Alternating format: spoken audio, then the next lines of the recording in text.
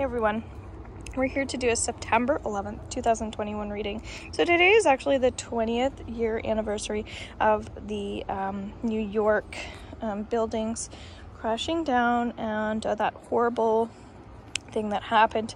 And again, when you look back at 20 years, wow, wasn't that a long time ago? But I'm sure it's really hard for people who are still grieving that process.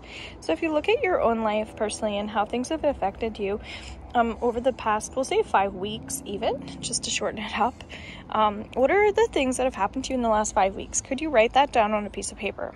And I'd love to see this. Comment. You can share if you like. I'm also on Facebook and Instagram. Be Pure Natural Products if you're interested in anything along the lines of a healing product or of course a session at robinshealing.com. Okay, fear is also coming up. You might be finding that there's this overwhelming fear, and it might even be like a little bit of dread. You might feel like there is old trauma coming back up in your life, so be mindful of that.